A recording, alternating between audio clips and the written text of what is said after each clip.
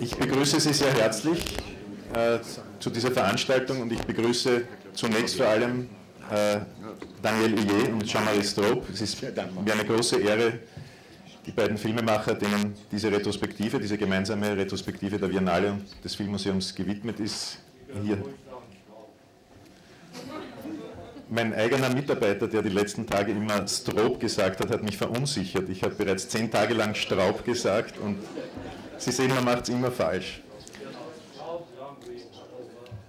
Jean-Marie Straub und Danièle Huillet sind heute angekommen und werden auch morgen und übermorgen bei den Vorführungen ihrer Filme da sein. Wie Sie sehen, moderiert das Gespräch nicht wie angekündigt Bert Rebhandl, sondern der Direktor der Viennale selbst, Hans Hurch. Er wird Ihnen auch die anderen Teilnehmer dieses Gesprächs vorstellen und ich möchte im Grunde das Wort gleich an ihn übergeben. Also, obwohl ich wirklich Französisch bin, ich kann nichts dafür. Franzose, muss man doch sagen, dass Straub, das ist eine lateinische Wurzel. Es gab ein Substantiv in der deutschen Sprache, das findet man noch in einigen alten Wörterbüchern. Straub, das war der Rebell. Und es gibt noch ein Verbum, das heißt sich sträuben. Das ist alles. Also. Flämisch, Altdeutsch und so. Das Substantiv ist natürlich verschwunden, weil heutzutage kann man keine Rebelle mehr dulden. Das geht nicht. Das geht nicht. Das muss alles. Ja. Also bitte. Was nicht bedeutet, dass wir einen Film gemacht haben, der heißt Lothringen und der spricht über die germanische Flut in diesem Teil von Lothringen, das von Saarbrücken nach Luxemburg geht und wo die Eisengruben und die Kohlgruben waren und die französische Regierung den Bismarck geschenkt hat, damals 1871, um sich zu bedanken, dass er auch am Schluss noch mitgeholfen hatte, die Kommunarden in Paris da abzuschlachten. Und die Regierung hatte kein Geld, die Banque de France war pleite, die haben alles gegeben, was noch übrig blieb.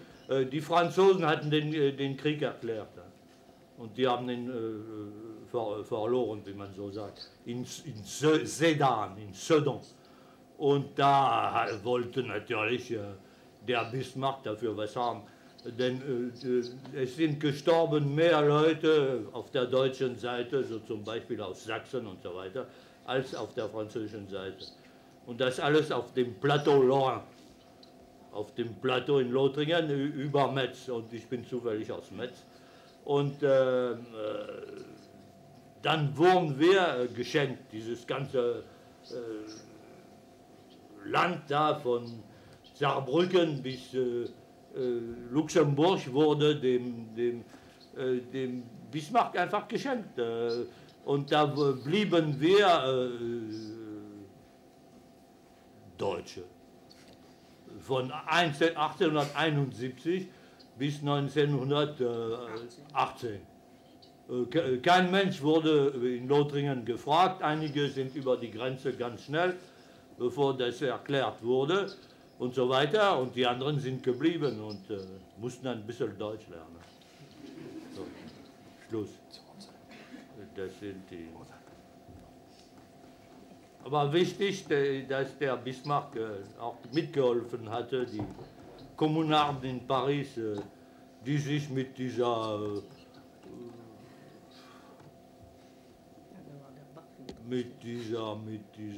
Tatsache nicht abfinden wollten, dass, weil schließlich haben die Franzosen kapituliert.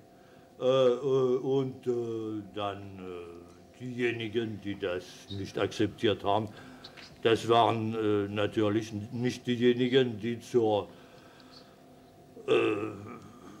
Seite der Banken und von Monsieur Thiers gehörten, sondern auf der anderen Seite, das waren die Setzer in Paris. Die meisten waren Setzer.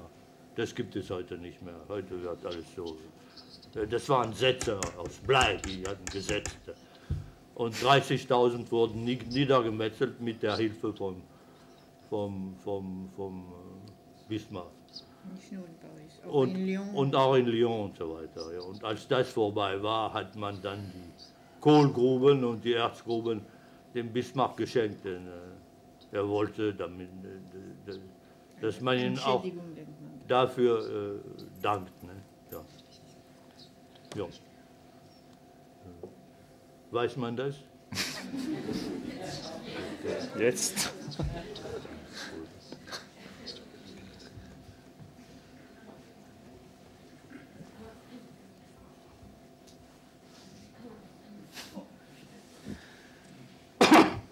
Was nicht hinderte daran, dass 1942, als man von Stalingrad hörte, dann sagte mir mein Vater eines Morgens ganz mit funkelnden Augen, das ist der Anfang vom Ende.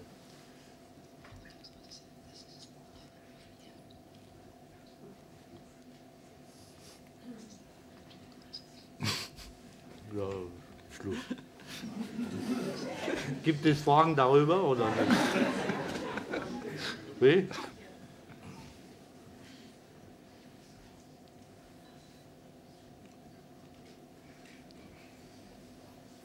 Ja, was soll man jetzt tun? Ich komme meiner freudigen Pflicht nach, die hier anwesend, also Sie alle zu begrüßen, zuerst einmal hier im Saal, die gekommen sind heute Abend. Danke Ihnen, dass Sie gekommen sind. Ich freue mich sehr, dass Danièle Huillet und Jean-Marie Straub nach Wien gekommen sind, aus Anlass dieser Retrospektive. Und es gab im Vorfeld in den Zeitungen ein paar spitze Bemerkungen dazu, dass diese Retrospektive überfällig war und dass sie vorhersehbar war und dass man das von mir erwartet hätte, dass das eines Tages kommt. Das war so ein bisschen untergriffig in einigen Zeitungen und ich habe mal von Jean-Marie Straub gehört, er hat gesagt, pflege das, was man dir vorhält. Das stammt zwar nicht von Straub, sondern ich glaube von Cocteau und ich habe das gepflegt in dieser Retrospektive und freue mich, dass Danièle Huillet und Jean-Marie Straub persönlich hier in Wien sind. Zu dieser, also Retrospektive ist ein seltsamer Begriff, zu dieser Werkschau und begrüße Sie ganz herzlich heute hier auch im Namen der Biennale und in meinem eigenen Namen. Und danke Ihnen fürs Kommen.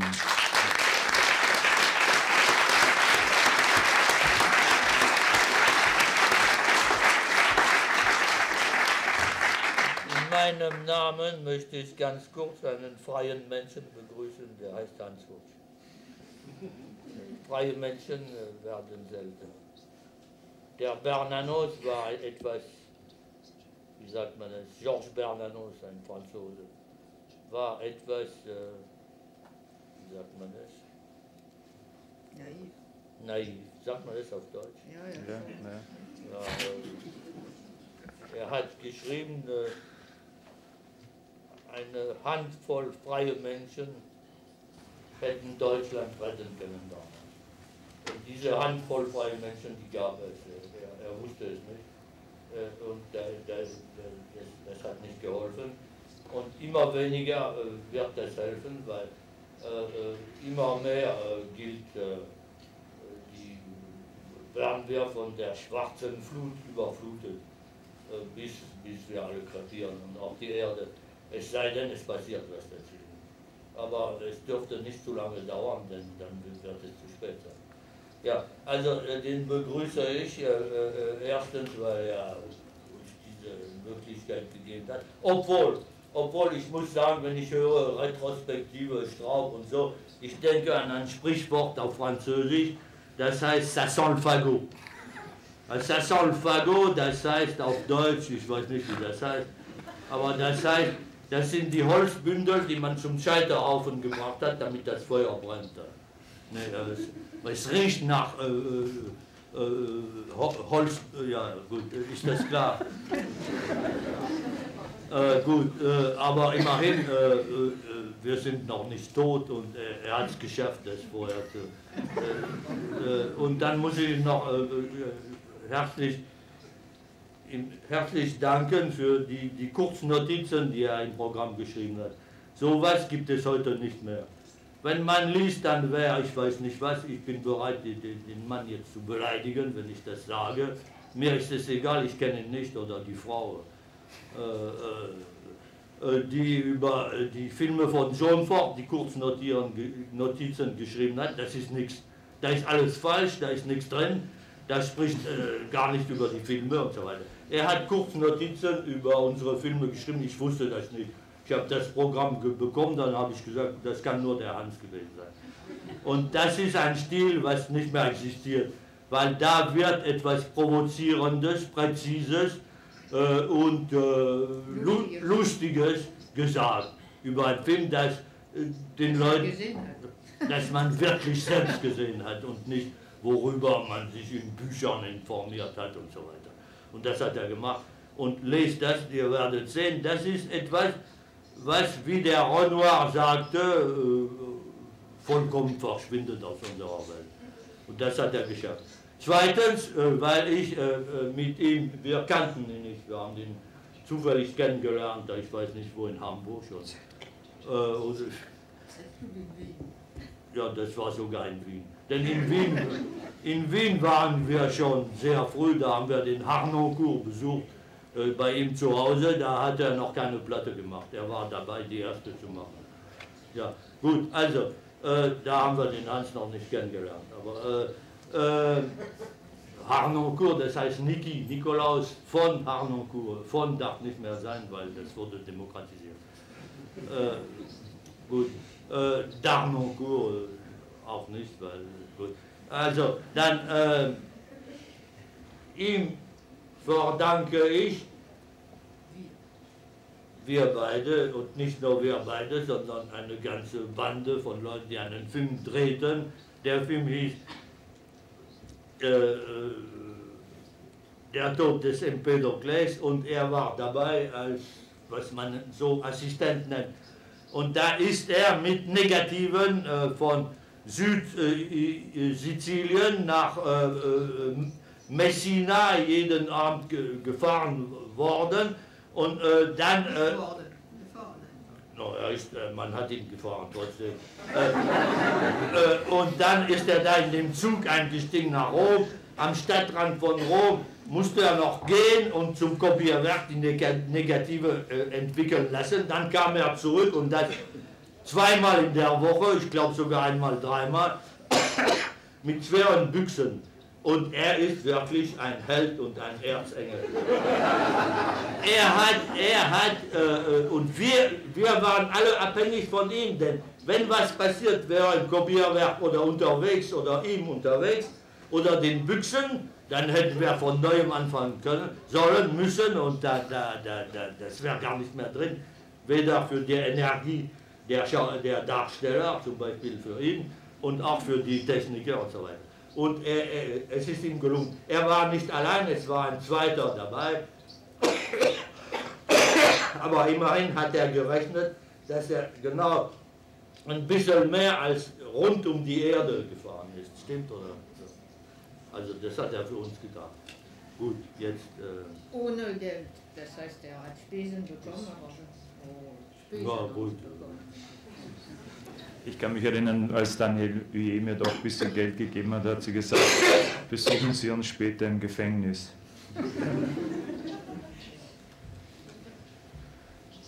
Weswegen sind wir hier? Ich wollte noch ganz kurz die restliche Runde hier am Tisch vorstellen. Von Ihnen aus gesehen, zu meiner Rechten, also von mir aus gesehen zu meiner Linken, Hartmut Bitomsky. Hartmut Bitomsky war vor einigen Jahren bei der Viennale zu Gast mit seinen Filmen. Wir haben ihm ein Programm gewidmet, haben seine Filme gezeigt. Ist in Wien kein Unbekannter. Sein letzter Film, wir haben auch seinen letzten Film hier in Wien gezeigt und heuer in diesem Jahr ist er zu Gast. Danke.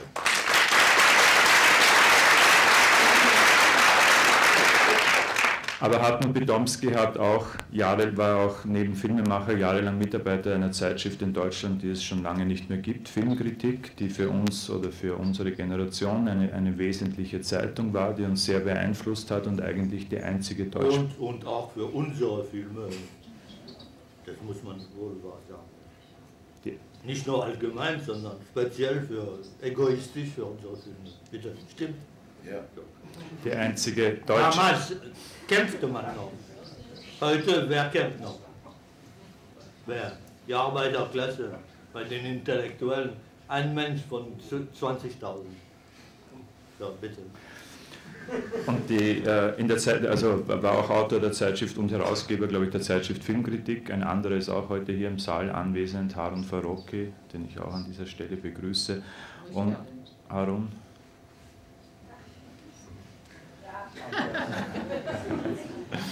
Er macht das immer so. Das letzte Mal, das hat er auch schon gemacht in der Akademie der Künste. Der macht sich das Leben leicht. Ich habe wie ein hartes Leben und so. Gut, also Hartmut hat auch ein hartes Leben. Er sitzt auch hier. Hartmut Bitomsky hat in der Filmkritik auch über einige sehr, sehr schöne Hefte, für uns interessante und einflussreiche Hefte über John Ford geschrieben. Eine Passage durch die Filme von John Ford hieß das. Es waren mehrere Hefte und gehörten für mich mit zum Schönsten, was ich jemals darüber gelesen habe.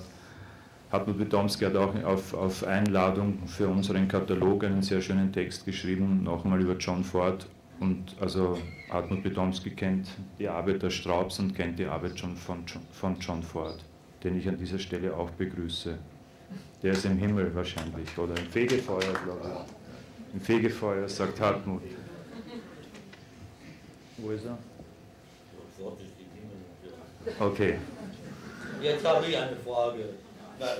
Zunächst mal, mach weiter mit. Okay, gut. Neben Hartmut Bitomsky sitzt Tag Gallagher. Tag Gallagher ist ein amerikanischer Autor, Filmhistoriker, ein sehr wichtiger Mann, und er hat nach meinem Empfinden oder vielleicht auch nach dem von anderen das schönste und wichtigste Buch über John Ford, das es gibt, geschrieben. Und zugleich hat er in den letzten Jahren oder auch schon länger, glaube ich, eine Liebe zu den Straubs entdeckt. Auch er ist jemand, der zwischen Ford und Straub sozusagen viel zu wissen und zu sagen hat. Ich danke Tag Gallagher, dass er zu uns gekommen ist.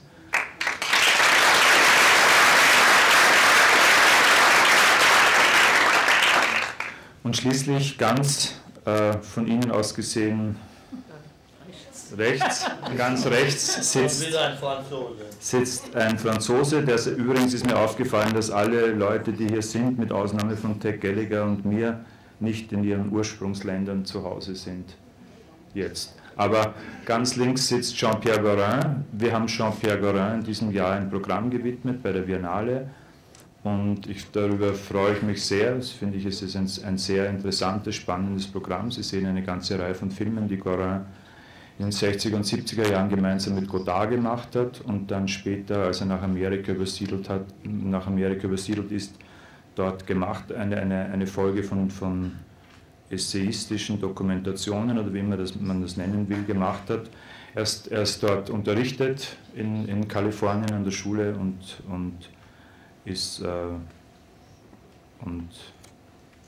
kennt sich weiß nicht. Ich habe ihn jetzt erst kennengelernt und habe mich sehr gefreut, habe seine Filme gesehen und ich kann mich an etwas erinnern, dass ich einmal in Venedig war bei den Filmfestspielen. Da waren die Straubs dort und haben den Film Dalla Nube alla Resistenza gezeigt und im gleichen Jahr, ich hoffe, dass ich mich nicht täusche, lief ein Film Porto and Cabengo und mir war Jean-Pierre Gorin eigentlich kein wirklicher Begriff oder nur so am Rande und Jean-Marie Straub hat gesagt, schauen Sie sich das an, das kann nicht ganz schlecht sein, also von Jean-Pierre Gorin. Und, den hatten wir erlebt in San Diego. Ja, den hatten wir erlebt. Er hat übersetzt und dann plötzlich hat er gar nicht mehr übersetzt. Ich habe so schlecht Englisch gesprochen, dass er mich dann frei ließ, weiter schlecht zu sprechen. Er hat gesagt, das ist besser. Und das spricht für ihn. Ich beginne jetzt mit einer ganz kurzen... Abgesehen davon, eine kurze Parenthese, selbst der Woody Allen ist nicht mehr im eigenen Lande. Der ist nach London umgezogen. Ich weiß nicht, aber immerhin. Ich bin kein großer Bewunderer von Woody Allen, aber gut, also. Ich fange an mit einer kleinen Beobachtung oder einer Erinnerung, die ich nicht als Frage formuliere, sondern jetzt mal erzähle. Eine Erinnerung, die aus 2 Teilen besteht. Vielleicht ist sie nicht so wichtig, ich sage sie jetzt. Das war einmal, es gab den Film Antigone, den die Straubs nicht eingereicht oder vorgeschlagen hatten für den Wettbewerb der Berlinale in Berlin, und der ist dort abgelehnt worden und ist dann im Panorama gezeigt worden in Berlin, hatte dort seine Uraufführung, und ich kann mich erinnern, in einem Gespräch mit der Presse oder mit Leuten, die da waren, hat Jean-Marie Straub gesagt, er wäre gerne in diesem Jahr angetreten im Wettbewerb von Berlin gegen Martin Scorsese, der im gleichen Jahr den Film Cape Fear dort gezeigt hat. Und er hat gesagt, er wollte zeigen, wer von beiden in einem fairen Wettkampf sozusagen der amerikanische Filmemacher war und wer, ich erinnere mich, Jean-Marie sagte, ein schlechter neorealistischer Filmemacher ist, also von beiden. Und später habe ich jetzt, das war in diesem Sommer, in der Vorbereitung zu dieser Retrospektive 2 Filme wiedergesehen, unter anderem Antigone, also mehrere Filme wiedergesehen, aber es war auch Antigone und dann She Wore a Yellow Ribbon. Und da gibt es einen Moment in She Wore a Yellow Ribbon, wo John Wayne verabschiedet wird von seinen Untergebenen, von den Leuten aus dem Militär, von den Soldaten, und sie übergeben ihm eine silberne Uhr. Also er reitet, die sind in einer Formation auf den Pferden angetreten, auf Pferden kann man nicht antreten, auf Pferden Stellung bezogen. Und John Wayne ist gegenüber und sie geben ihm eine Uhr, in die sie eingraviert haben, dass sie sich bei ihm bedanken. Und in dem Moment habe ich mich erinnert an eine Szene, die in die andere Richtung geht, aus Antigone, wo Kreon das Schwert übergibt dem einen, der aus dem Volk übergibt, ist viel richtiger und schöner als abgibt. Übergibt. Und das ist jetzt eine Beobachtung und ich stelle sie sozusagen nicht als Frage, aber ich stelle trotzdem eine Frage dazu. Gibt es etwas, ich stelle sie an alle, aber zuerst an Sie, gibt es etwas, was in der Form, in der Geschichte, in dem, was der Film, ist, Sie verbindet mit dem, was in dieser Retrospektive sich ereignet, Ihre Filme und Filme von Ford? Ich fange mal damit an. Ja, aber nicht direkt. Ich habe nie von John Ford was gelernt. Ich habe John Ford viel zu spät entdeckt. Wenn was passiert, dann per Zufall. Ich möchte nicht da. Außerdem, John Ford war wahrscheinlich vielleicht ist Straub wichtiger, aber John Ford war trotzdem der größte Filmemacher, und was unsere Verwandtschaft betrifft, derjenige, der uns am nächsten ist. Aber ich habe John Ford angefangen zu entdecken. Natürlich hatte ich wie jedes Kind in Frankreich in einem Filmclub Stagecoach gesehen und so, wie man damals Citizen Kane sah oder Magnificent Ambersons und so weiter. Aber das hatte mit der Arbeit, die wir machten und machen wollten, nichts zu tun.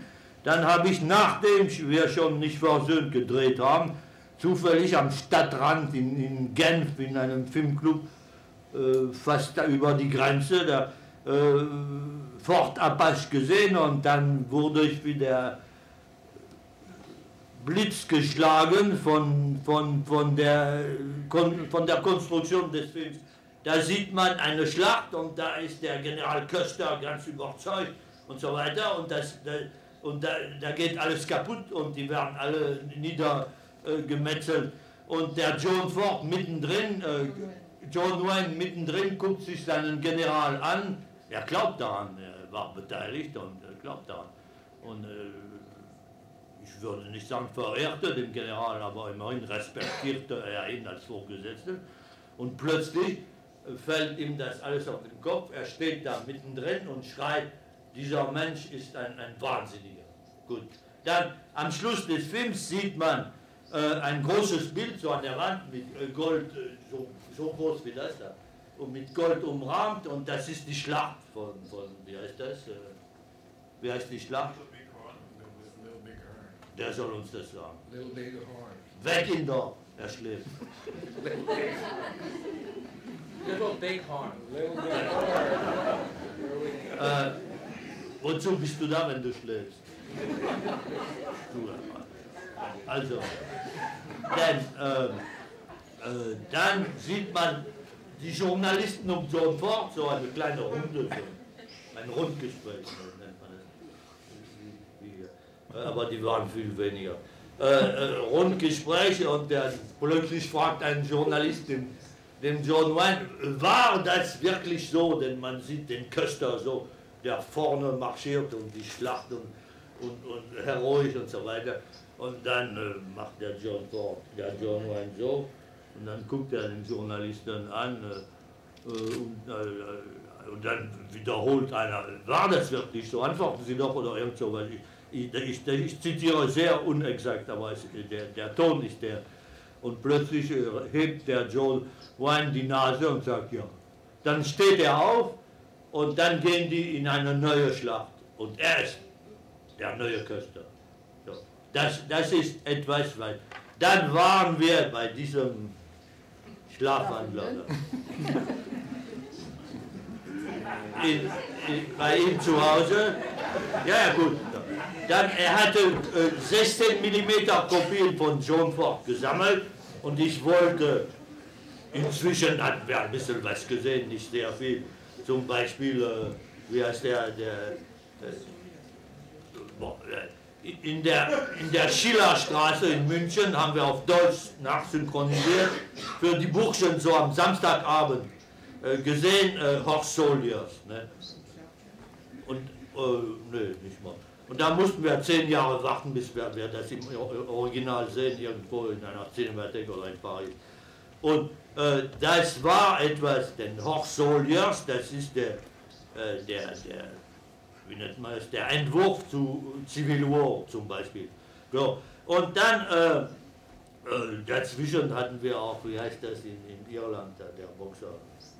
Der Quiet Man gesehen im Kino in Paris, als es rauskam zur Zeit von Le Journal La Curée de Campagne, De Riva von Renoir, Los Olvidados von Buñuel und so weiter. So. Und dann kamen wir zu ihm, wir hatten Moses und Aaron beendet und waren in New York, da in der zionistischen Mafia vom Lincoln Center, die uns dann abgelehnt hat mit Fortini. Und dann haben wir ihn getroffen, und bei ihm zu Hause haben wir gesehen,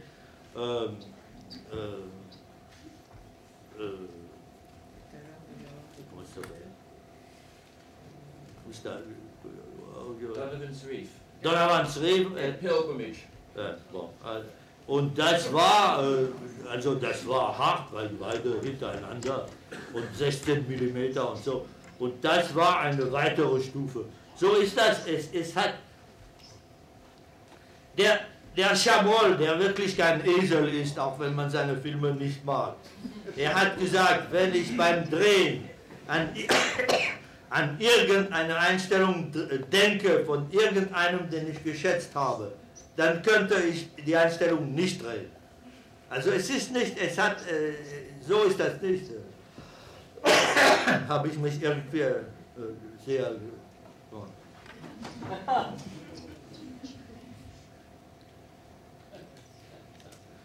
Also er ist ein Irländer, ich bin ein Lothringer, vielleicht ist das wichtiger, das als die filmischen Haken. Ja, also das hat dann mit Moral, Politik und Ästhetik und warum denn nicht Mystik zu tun. Das ist viel wichtiger als wie nennt man das, Cinephilie.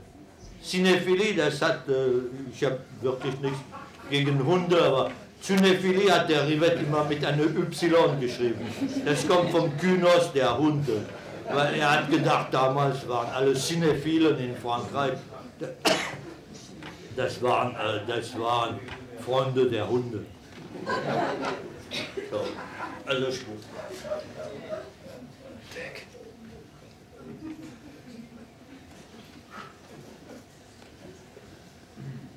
Es geht um eine Wahlverwandtschaft. Weil das ist schon wichtiger, dass das Wort jetzt fällt. Es geht um eine Wahlverwandtschaft und nicht um irgendwas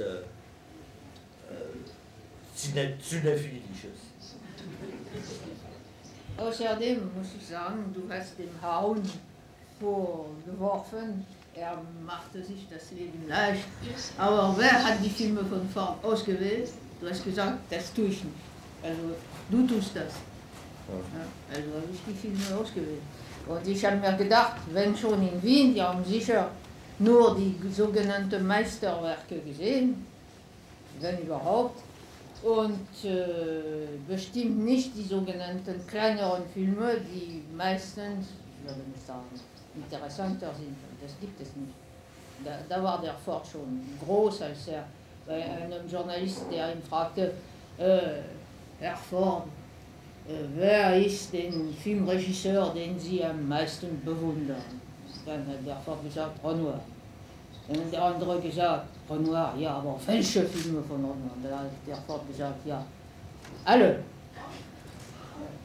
So. Er hat nicht gesagt, der Grauen und bin inzwischen 117 Jahre alt. Ich habe schon Deutsch gelernt, aber mit Bach. Ja, das war zu spät. Und dann mit Hölderlin und dann mit Schönberg, also das ist schon eine komische Filme. Ja, sie hat recht, ich hätte dem Hans gesagt, mein lieber Hans, ich mag Sie, aber ich tue das nicht. Ich bin unfähig, Filme von John Fords auszuwählen. Seien es 20 oder 3 oder 27, rechnen Sie nicht mit mir. Und die Danièle wusste das, dann hat sie natürlich wie immer hinter meinem Rücken konspiriert und so weiter. Und dann habe ich das 4 Monate später erfahren. Oder das stimmt nicht. Auch aus den Gründen, die ich sagte, wenn Sie die Fragen gestellt haben. Gut. Und weil ich vielleicht gedacht hätte, gut, John Ford, große Wahlverwandtschaft, aber warum nicht, wie es in La Femme Mariée von Godard heißt, in Deutschland wird eine sehr hübsche Geschichte, in Frankfurt wird eine sehr hübsche Geschichte erzählt. Man sollte die Friseure und die Juden umbringen. Dann sagt die Frau Mariée, ja, die verheiratete Frau, ja, warum denn die Friseure? Ja, also ich hätte gesagt, warum denn John Ford? Ja.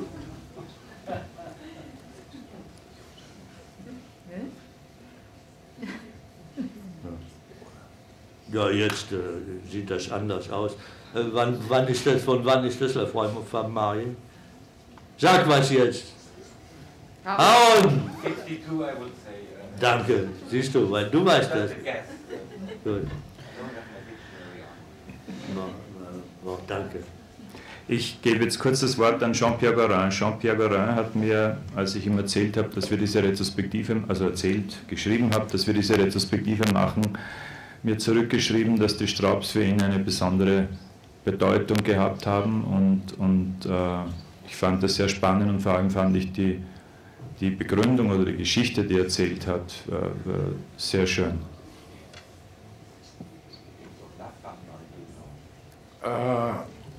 Basically, I'm really happy to be there because for good or bad, one of the reasons I became a filmmaker is the fact that I saw a film that Danièle and Jean-Marie did, which is Nishville Zone, and I was very young, and I didn't understand at all the film. But by the end of the film, I was persuaded that I spoke German. And it seemed to me that if a medium could do that, it was worth dedicating one's life to it. And up to this this day. I mean, I think that's the best definition of what a political film is or can be, is that it gets you into a place where you absolutely understand so profoundly the way history and language have shaped a country. And, you know, given the fact that Germany had had the importance that it had, not Thank only... you. But unfortunately in German. No, but that's it, basically. I mean, you know, these are people that find a way to count and to make cinema count. And so I'm here to be silent, basically. What happened to your German? My German is progressing slowly. Est-ce que Tocqueville savait l'allemand? Est-ce que Tocqueville savait l'allemand? Je crois pas, non. Non. Il parlait l'anglais couramment? Plus couramment. Ouais. Plus couramment ou couramment? Couramment.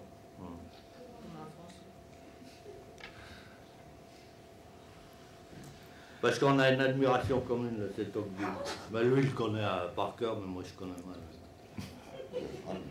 Das ist jetzt auf Französisch. Weiter. Hartmut Bitomsky spricht Deutsch. Er konnte schon immer Deutsch, auch als er die Filme gesehen hat, der Straubs. Und mir fällt jetzt was ein aus einem Buch von Hartmut Bitomsky, das ich in meiner Erinnerung hatte und ich glaube auch zitiert habe, beziehungsweise nicht zitiert habe, sondern ich hatte die Angewohnheit, früher beim Falter, als ich geschrieben habe, zu stehlen. Ich empfand es nicht als Stehlen, aber wenn ich etwas als besonders entsprechend oder mir verwandt empfunden habe, dann habe ich es so getan, als wäre es mein eigenes.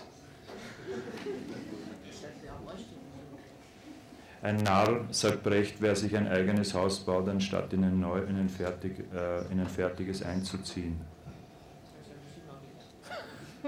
Deswegen ziehen die Straubs immer bei Hölderlin und Schönberg und also sie ziehen nicht ein, sie stellen die Zimmer schon ziemlich unwahrscheinlich, oder? Das ist nicht nur, weil das Haus schon gebaut ist, das ist auch, weil man seine Freunde kennt.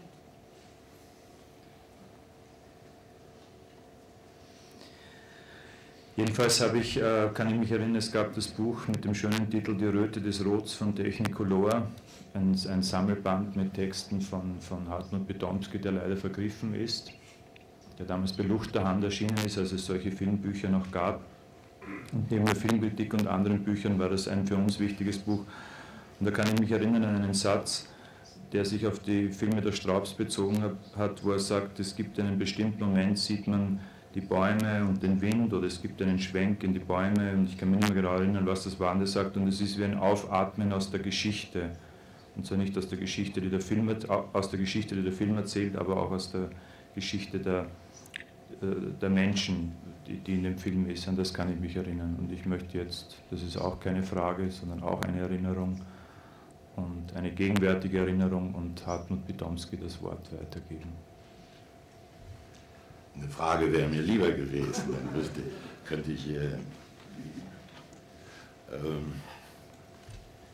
würde ich nicht so viel schwafeln müssen. Ja, ich erinnere mich auch schwach daran, und in der Tat geht es darum, dass eigentlich alle Geschichten, die wir uns erzählen und die uns erzählt werden, Bedrückungsgeschichten sind.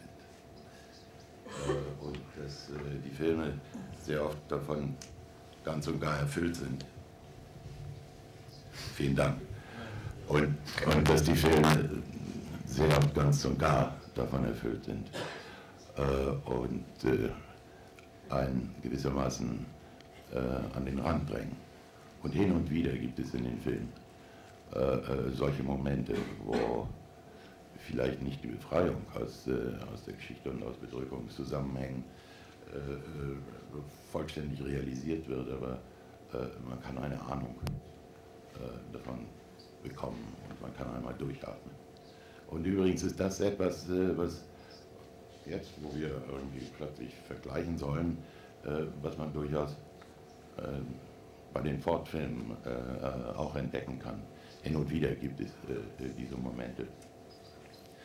Seine Filme handeln eigentlich durchweg nur von Verlusten, von Dingen, die den Menschen missraten, die den Menschen abhanden kommen, Menschen, die Menschen abhanden kommen und so weiter. Und doch hin und wieder gibt es diese Momente, wo etwas ausscheint, was das Gegenteil davon wäre. Das war schon sehr viel, was ich jetzt gesagt habe. Take. Well, I like that phrase, liberation from history, or liberation of history. When I wrote my article, well, when Jean-Marie was talking about seeing Ford's films in New York in 1975, at the time, Ford was sort of held up as the epitome of bad taste and cliches and lack of originality. And people then tended to praise, what they still do now, people who go against conventions. I've never liked this idea of going against a convention, because it seems to me you're being conventional if you go against convention, because you're making an icon out of the convention as opposed to just being yourself. And I think one of the things that brings the Straub's films and Ford together is that, for me, they both make films that question the films themselves. Jean-Pierre Gorin made a wonderful film, A Letter to Jane, in which he and Godard question these photos. And I had always felt that this was kind of inside Ford's images, this sense of questioning, of being aware of what you're doing. And the great thing in Ford for me, and the great thing for me in the Straub's films, wasn't, though, this kind of philosophical dialectic. It was the depth of emotion, the intensity of feeling in the characters, and how this was centered on them and their passions and their feelings. The difference perhaps being that with Ford, the characters are more in the melodrama. In the Straub's films, they tend to be more on the surface of the screen, a little bit more obviously questioning, wondering about themselves and what they're doing. But in Ford, also this other thing about the liberation of history. In Ford, there's a wonderful scene in Donovan's Reef where they're having a Christmas party, and these three characters come in representing different nations. And Lee Marvin comes in as the King of the United States of America. He's wearing a crown and he's carrying a phonograph. And it's a very, very moving moment. And even more so today. People tend to look at Ford and say it's jingoistic, it's chauvinistic. But no, it's more of a liberation from history. It's upholding an idea, a faith, against the reality. And I always find that in the Straub films too. Oui, parce que je pense que Donovan's Reef, c'est le film le plus proche de Renoir. Et pas Renoir en général, mais Renoir, le carrosse d'or. Yeah, you said c'est vraiment le même jeu entre l'abstraction et la réalité, le théâtre et la vie. Et c'est presque le même sujet. Que Donovan's Reef, on devrait projeter Donovan's Reef et la carrozza d'oro, le carrosse d'or. Et ça c'est important parce que c'est c'est le même artisanat, c'est la même idée du cinéma et de la vie et du théâtre qu'ils ont. Et en même temps, il y a une morale commune, bizarrement. C'est pour ça que John Fords a été si grand pour moi quand elle a cité ce qu'il avait dit à ce journaliste, mais tous les films de Renoir. Parce que n'importe quel petit intellectuel de nos jours qui fait des films, il aurait dit ah, j'aime mieux ça et ça, puis La Grande Illusion, et puis Chronique d'Anna Magdalena Barr, etc. Je déteste, je ne sais pas quoi. Bon, lui, il a dit tout, mais tous, parce que pour lui, c'était tous les films de Renoir. Même s'il ne les a pas vus tous. Bon, Excuse me, you have to go on now. You have to go on. Well, it's the same thing. You see, I can stop and he takes up, and then he stops and I take up, and we pass the red flag of revolution back and forth. And I think this idea of liberation from history is the red flag of revolution. It's always holding up this hope against the reality. And there is an idea, I mean, I feel very ashamed of being an American at this time. But when I see a John Ford film, I feel a sense of pride. And there's the same sense in the Straub films that, okay, we're living in terrible times and the world is coming to an end and there's an apocalypse. But there's still this sense that rather than being counterculture, it seems to me that their films affirm the most wonderful values of Western culture. But what do you think? How does, wie kommt es, dass in sagen wir mal so, in weiten Kreisen des Publikums als reaktionär empfunden wird, als jemand, der solch eine Bewunderung für das Militär hat, das ist schon fast nicht zu ertragen. Also selbst der Lubchansky, als ich ihm gesagt habe, wir hatten gerade The Wings of the Eagles gesehen, der sagt, wie könnt ihr sowas lieben? Das ist doch ein faschistischer Film und so. Und das ist es gar nicht, das ist es gar nicht. Das sind Reaktionen. No, The Wings of the Eagles, der Mann, der die Treppe da runterfällt. Und, und Long Grey Line noch dazu, da hat der Rivet sogar gesagt, das ist ein Scheißfilm und so. Ja, bitte. Well, half, I mean, I would imply that half the country just misunderstands George Bush, too. So, I mean, it's not surprising if they're so stupid that they can't understand George Bush that they wouldn't understand John Ford. I always found when I taught Ford that the first film would be a disaster, a complete disaster. Half the class would just hate it, some would quit in indignation. Then little by little, second film, third film, fourth film, fifth film, they would become more and more and more involved in the movies and get to like him more. And my greatest success as a teacher, in fact, is with the Long Grey Line, which I showed at the end of a course, and when the lights came on, every student in the class was crying. So, I think that... Parce que c'est un film sur les militaires, toute cette merde-là, mais c'est un film sur la mort, vraiment, il n'y en a pas tellement. Oui, oui. Long Grey Line. It doesn't answer that. What? That in the end, the students like the film and what? No, I mean, you asked why do people misunderstand the films, and I'm saying I think they're there because they watch them superficially. Mm-hmm. I think they, I mean, the mere fact of having John Wayne in a movie in the 1970s was already damnation. There was no, unless you had like shot him and his blood come squirting out on the screen, you couldn't possibly redeem yourself in the eyes of most people. The John Wayne itself, it's John Wayne, it's a fascist film. And so that's all you see. I mean, but Ford gives you a multi-dimensional thing. He gives you the wonderful thing about his films on the U.S. military is that the U.S. military can see them and say, that's it, that's true. And I can see them, and he can see them, and we can say, that's it, that's true. And I think that's something better than making a cheap political argument. It's very easy to make a film, and Kubrick did it. I mean, where you say that evil is bad, and black is black, and white is white. And Ford shows the complications of the things, and how we're all involved. It's not just that there's a bunch of bastards running around. It's part of all of us.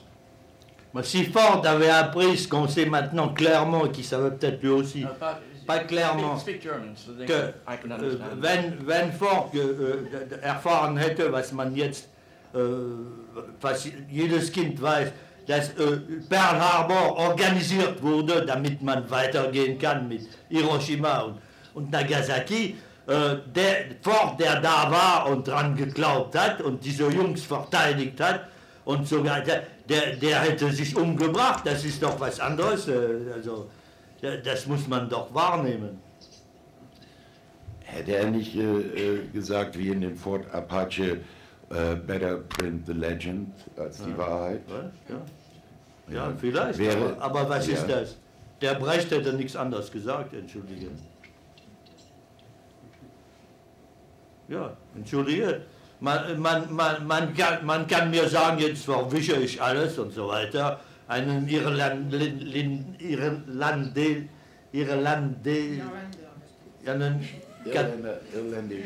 irländischen Katholiken mit dem Brecht und so weiter. Aber ich tue das bewusst.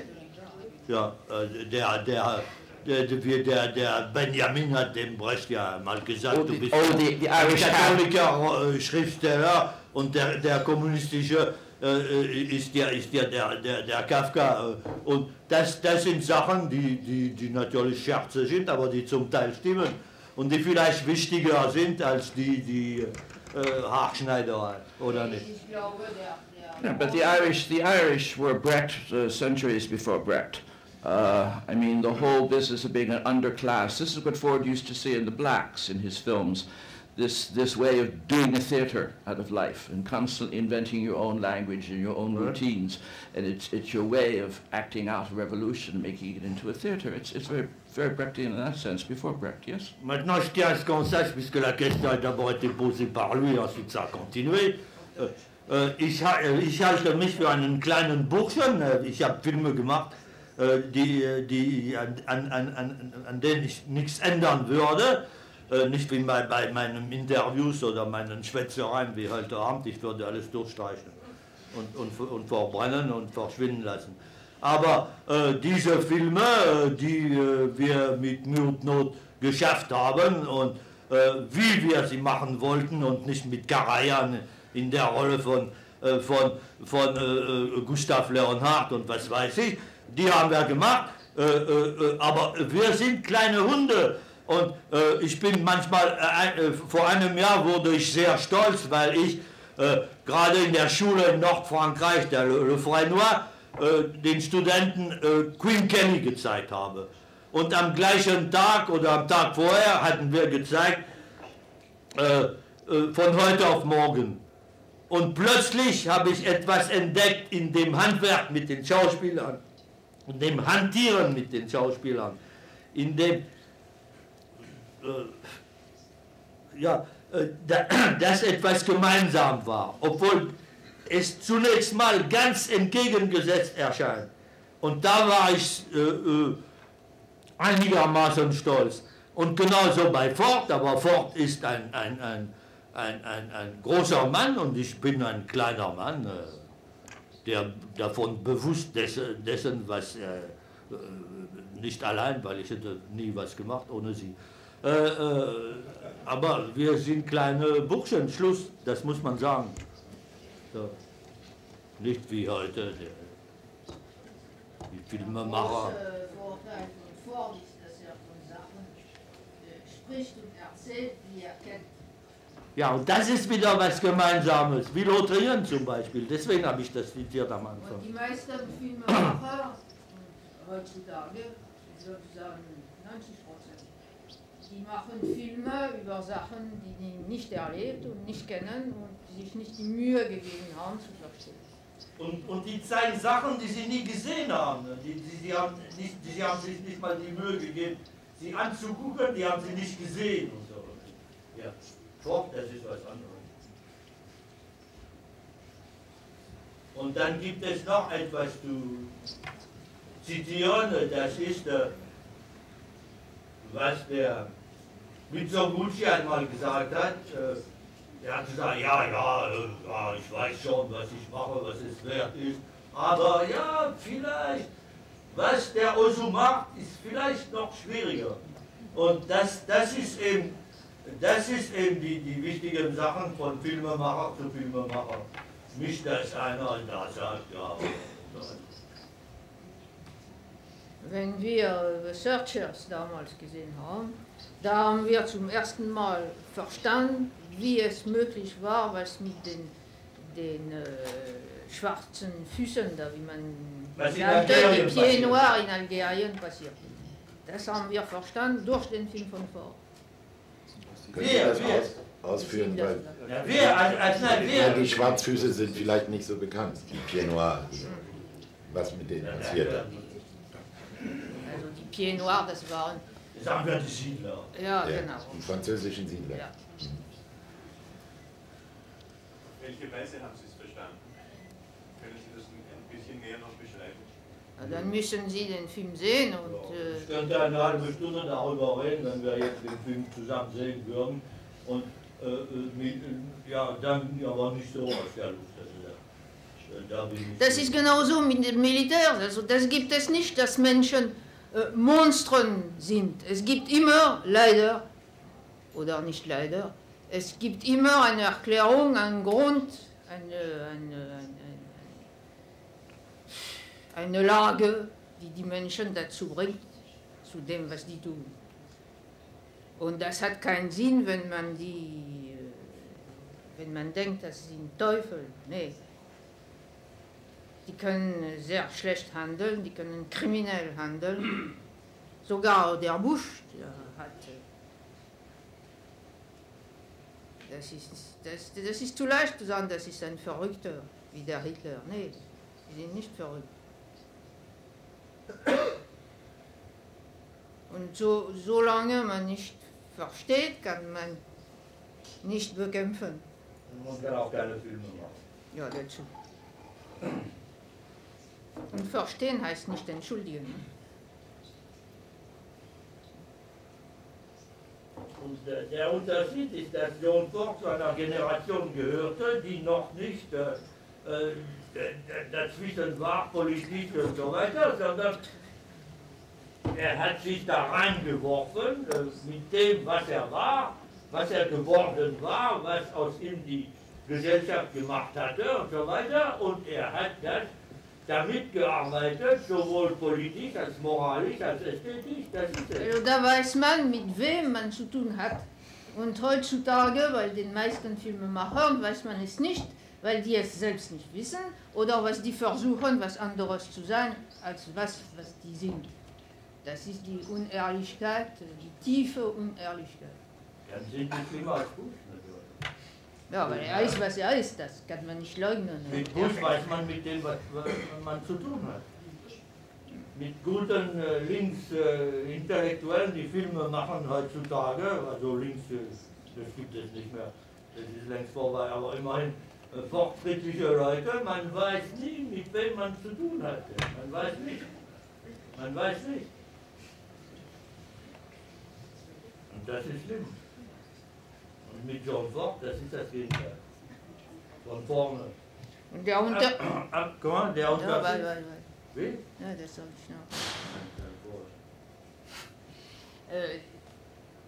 Der Unterschied zwischen John Fords und unserer Generation ist auch, dass er nicht gegen dem Kino zu kämpfen hatte.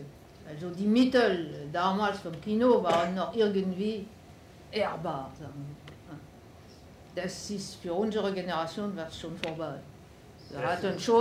Wir mussten schon gegen den Film, wie er betrieben worden ist, kämpfen. Das waren noch die Mittel des kommerziellen Hollywood-Films, mit ein paar Ausnahmen von Schweinereien und so, Wellman und was weiß ich, Oxbow-Inzident und solche Schweinereien, die immer bewundert wurden von Linksintellektuellen, besonders in der Bundesrepublik. Gut, der John Fords,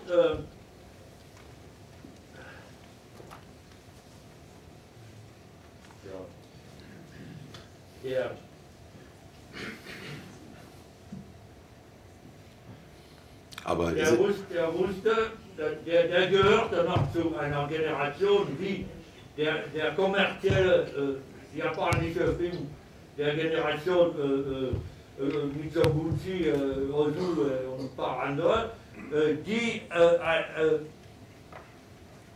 wie die griechische Tragödie eine politische Schule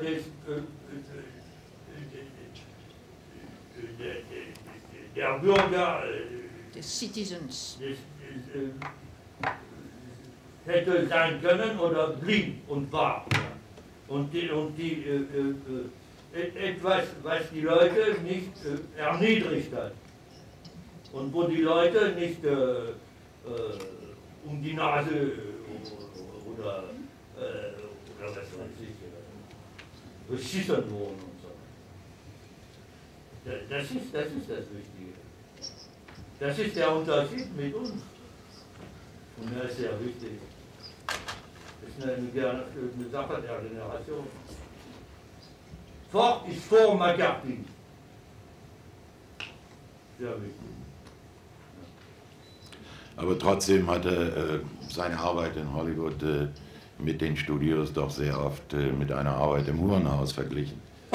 Natürlich, er war bewusst, was das war, aber immer, ja, das war. Und empfand durchaus, dass. Da weißt du viel mehr als wir und was du geschrieben hast, das ist ganz konkret. Ja.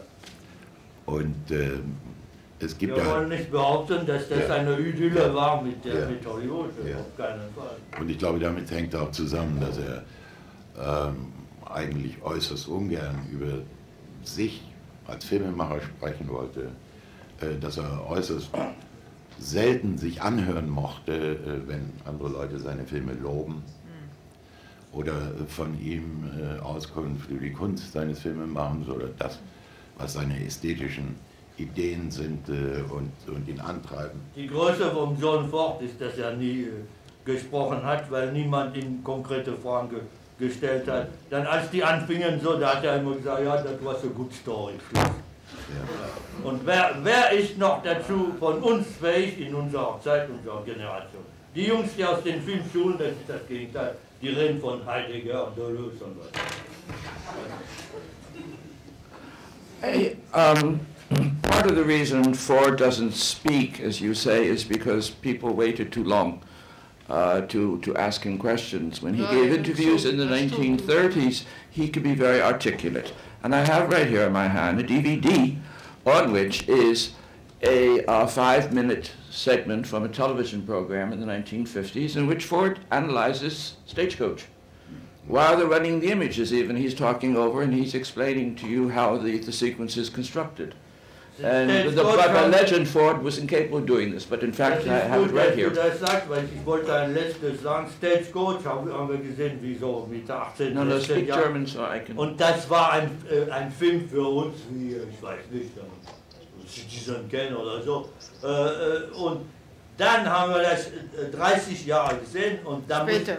Ja, später. Und da muss man erkennen, dass Stagecoach der größte experimentale Film der Filmgeschichte ist, obwohl das auch nicht das ist, sondern eine Erzählung und so weiter und eine ganz erzählerische Konstruktion, aber trotzdem, das ist ein Experimentalfilm und es gibt nicht viele, alles was man in der Richtung versucht hat, sowohl Lifeboat als Subida al Cielo, als was weiß ich, es gibt viele Beispiele von der Art.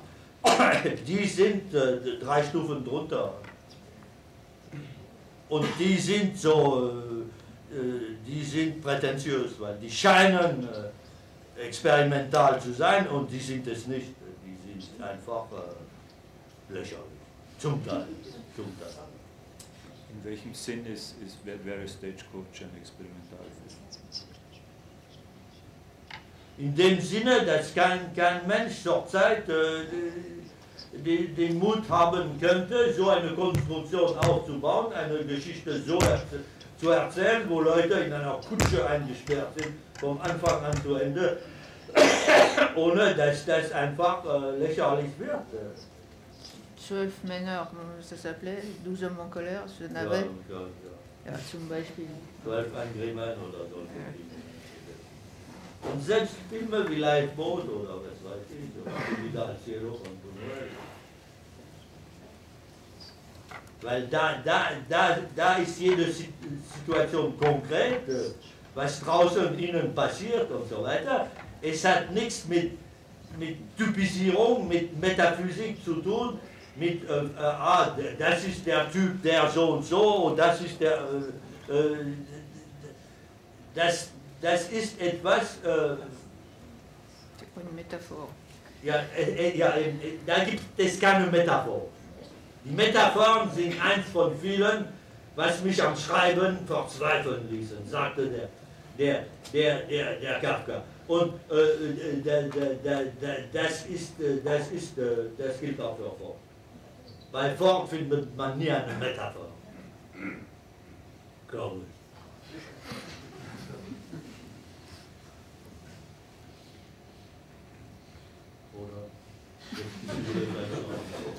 I don't want to say.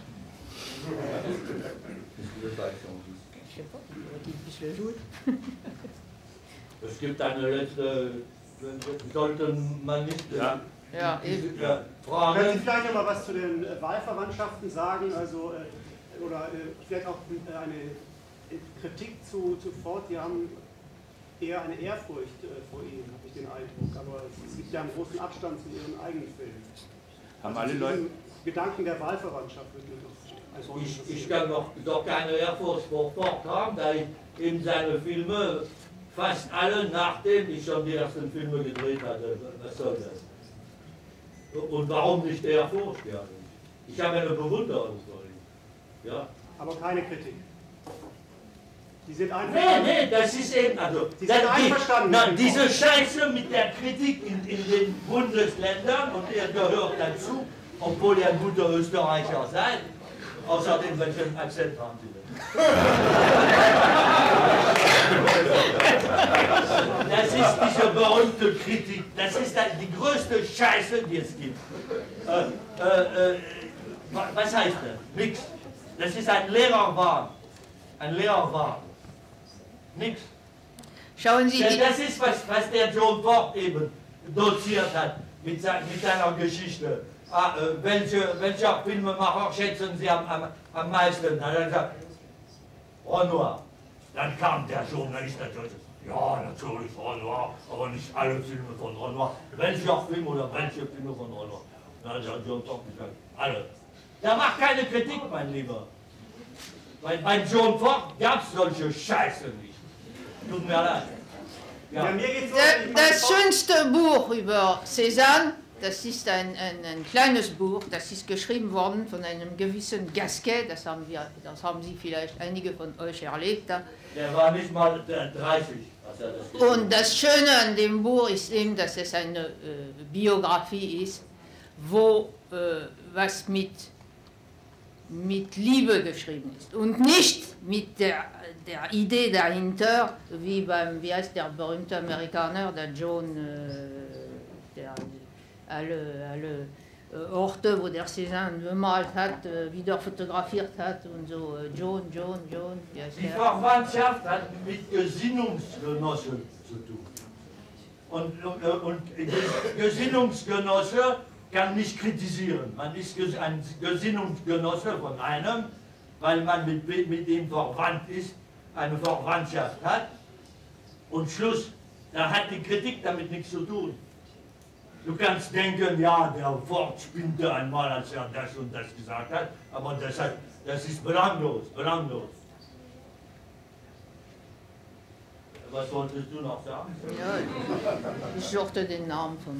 Es ist ein Beispiel, weil das ist eben ohne Hintergründe, so, wo man sich beweisen soll. Das ist das Problem bei der Kritik. Biografie in der Welt, keine Biografie, weder von Bach und was weiß ich,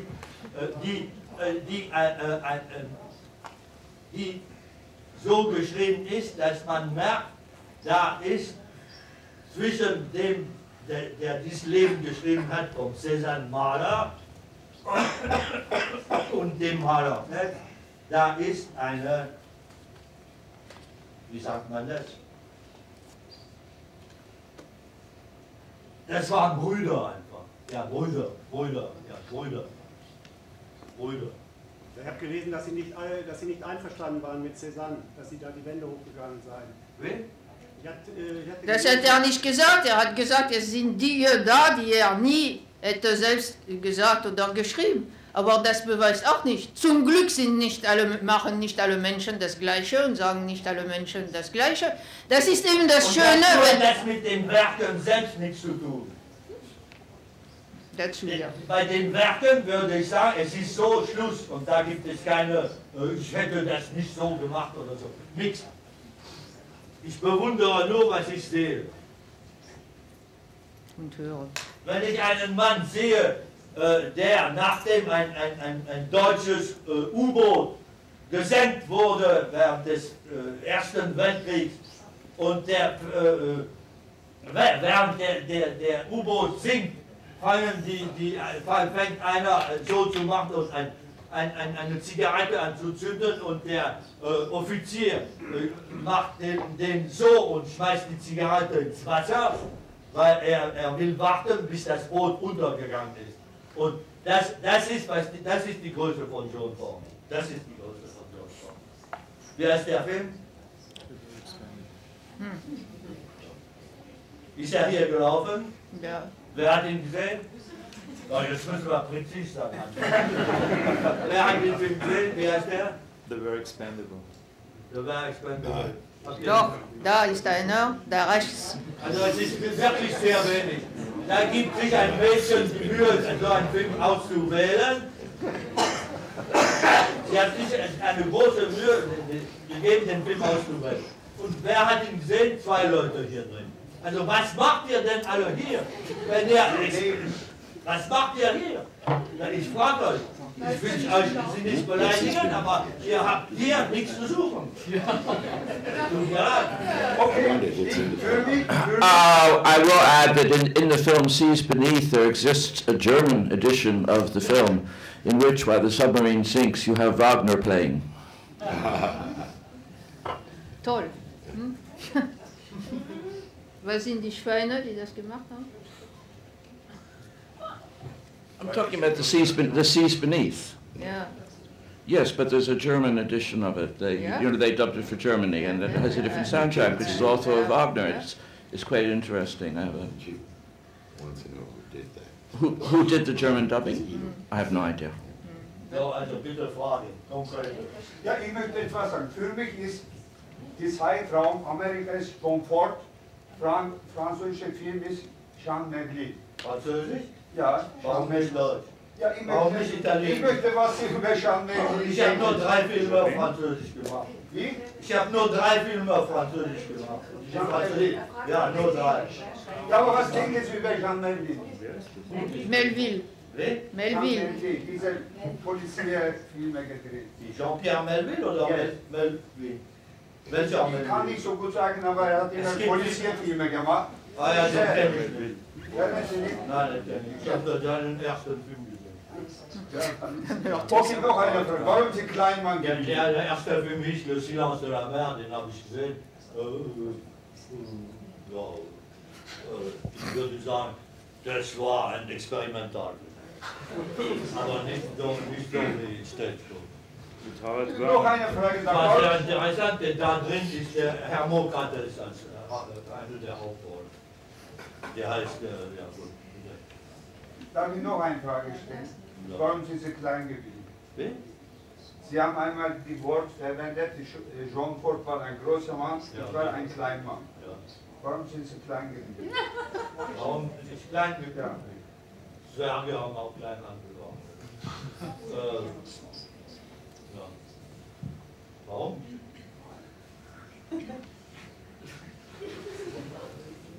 Weil ich nicht groß werden wollte.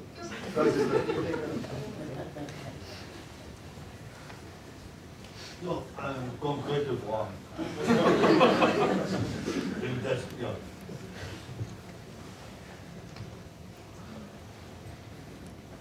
Gut, dann machen wir Schluss, aber vorher.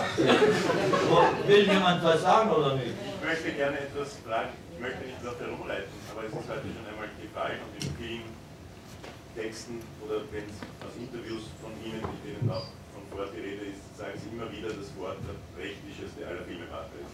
Das kam jetzt vorher zwar schon vor, aber so reizvoll ich den Gedanken finde, er ist mir zu groß in dieser Allgemeinheit und ich wollte Sie fragen, ob es umgekehrt konkrete Momente und ein Bild haben, wenn Sie an diesen Satz denken, dass Ford als der prächtigste aller Filmemacher. Das ist für viele Leute sicher schwierig, diesen Gedanken zu fassen und vielleicht können Sie uns helfen mit einem Lichtblitz. Ja, es ist so allgemein kann ich das nicht.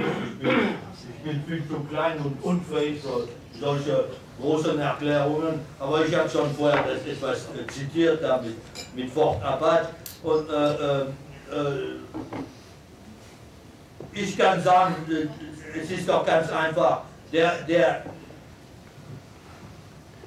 die Wahrheit herauszugraben unter dem Schutt des Selbstverständlichen, das war im großen Prozess das Allgemeine vom Einzelnen und so weiter, das ist Brecht. Gut. Brecht hat auch gesagt, er will den Leuten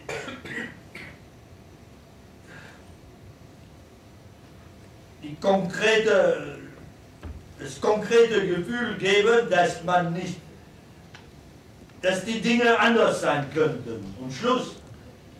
Anders sein könnten und müssten. Und das ist bei Brecht drin. Bei John Fords drin. Dass wenn man etwas sieht, was passierte oder passiert ist oder in einer Geschichte passiert, dass das erstaunlich ist. Und plötzlich denkt man sich, warum ist das so? Auf welchem Planet leben wir denn? Ja, das ist Brecht. Genügt das, oder? Oder das ist Form. Und das ist Brecht und das ist auch Form. Aber du müsstest jetzt mir helfen, also komm mal her. Die haben sich alle die Mühe gegeben, was zu sagen. Sag doch was als zu der Frage. Also bitte. Ja, bitte. Well, you used to give the example of Brecht at the end of Fort Apache, when John Wayne puts on Henry Fonda's hat. Yeah. And you used to compare that to Brecht's Galileo, where at the end the person puts on the Pope's robes, that the role becomes the man. I mean, I've never understood this fascination for Brecht of using these words. I mean, you mentioned Jean Renoir. I mean, Jean Renoir, everybody's always playing theater. There's always this sense of Brecht. There's always this sense of being conscious of what you're doing in life and where you are. And as he says, this when you look at it, you say, that's amazing. This is what I meant when I said an image questioning itself. You see, like in the Long Grey Line, you see these people living these lives that in a sense are absurd. And it's amazing. And you are led to wonder about it, and wonder about all the things that are controlling these people, and all the things that are determining their lives. Was du sagst, stimmt auch für Eisenstein. Eisenstein war fasziniert für gewisse Sachen. Eisenstein hätte gern in Lourdes gefilmt. Lourdes, wisst ihr, was das ist? Ja. Er hätte gern in Lourdes gefilmt. Und was dabei fort passiert in Greyline, das hat etwas zu tun mit dem, was den Eisenstein interessiert hätte, in Lourdes zu filmen. Also, und warum nicht, wenn wir diese katholische Ehezeremonie filmen in Bräutigam, Komödiantin und Zuhälter. Oder die Synagoge oder die Synagoge in München, das hat auch irgendwie... Das ist nicht in München, das ist in Florenz. Yes, and you know, Eisenstein admired young Mr. Lincoln. He thought it was the greatest film ever made. And I think when you see Ivan the Terrible, that the way people react, to me it comes straight out of Mary of Scotland. I mean, people don't like these comparisons because, I mean, Ford is supposed to be commercial crap and Eisenstein, but I don't. That's not the way Eisenstein saw it.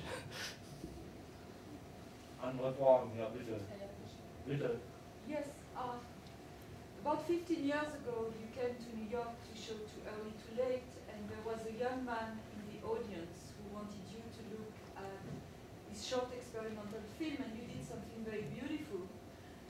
You put it in the projector to look at it, and you put it twice. To look at it twice, it turned out that it was actually Kabe Zahedi. My question is, do you still look at the work of young filmmakers, and to leave temporarily Ford, Renoir, and Eisenstein, have you seen anything made recently by your students or by young filmmakers that have interested you, and in which you see some hope for the development of cinema?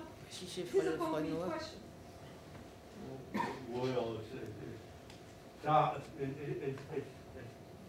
Es kann passieren, aber es passiert immer seltener. Und in Filmschulen noch weniger. Ja. Weil, ja.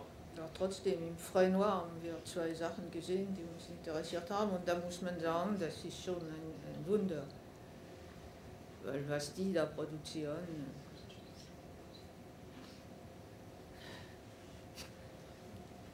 Das ist Es wird immer schwieriger, es wird immer schwieriger. Es war sehr schwierig für John Fords in Hollywood, wer daran erinnert hat, obwohl ich das Gegenteil gesagt hatte, als ob das nur eine Idylle gewesen wäre, um das zu. Ja. Und es war für uns natürlich schwieriger und es war wahrscheinlich für den Harun später oder für dich selbst noch schwieriger als für uns. Und was den Leuten heutzutage, die wirklich da ausgeliefert sind und die nicht mal, denen man nicht mal mehr die Lust zum Widerstand lehrt, denn damit fängt es an. Einer, der keine Lust hat zum Widerstand, der kann keine Filme machen. Der kann keine Filme machen. Cocteau war wirklich kein politischer Geist. Er hat gesagt, ein Film existiert nur, wenn er so ist. Ce qu'on te reproche, cultive-le, c'est toi-même. Punktum finale. Und wenn das nicht der Fall ist, dann existiert das nicht. Dann sieht man durch die Leinwand, es existiert nicht.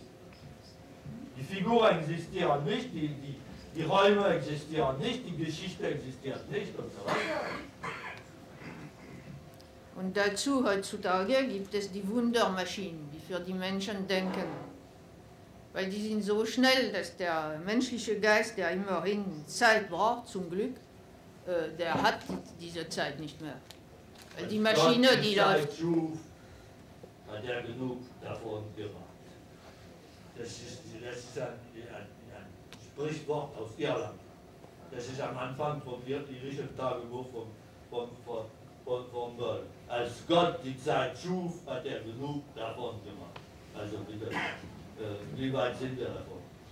Am Ende von Les Essais de Montaigne heißt es, sieht der Aesop, ce grand homme, sein Knecht, der pisst beim Gehen. Und dann sagt er ihm, et quoi, lui dit-il, Aesop, dem Knecht, nous faudra-t-il un jour chier en courant? Also, werden wir eines Tages dazu verurteilt sein, beim Reinen, beim Laufen zu scheißen. Beim Schnellgehen zu scheißen. Andere Fragen. Laufen. Courant, das ist Laufen sogar, ja. Da ist eine Frage. Ich habe keine Frage, nur eine Bemerkung. Was ein bisschen nervt, ist unsere Generation. Was ich so politisch spüre jetzt in der Diskussion. Alles, was früher war, war so toll und was jetzt kommt, ist irgendwie negativ besetzt. Ja?